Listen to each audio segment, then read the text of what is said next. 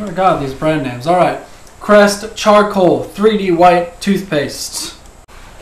Does it remineralize, aka regrow your teeth? And does it whiten your teeth? And is it filled with a bunch of crap? And can it cure or prevent other tooth diseases? But it seems like it makes me feel like Crest is trying to hide something when the ingredients lists aren't here. But we're gonna find it. This is a Google picture of the product. We have sodium fluoride. Okay, fluoride. One of the 3 ingredients to remineralize your teeth into fluorapatite.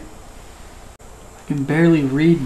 It says disodium pyrophosphate. Okay, that's a good phosphate. The second of 3 ingredients needed to remineralize, regrow your teeth.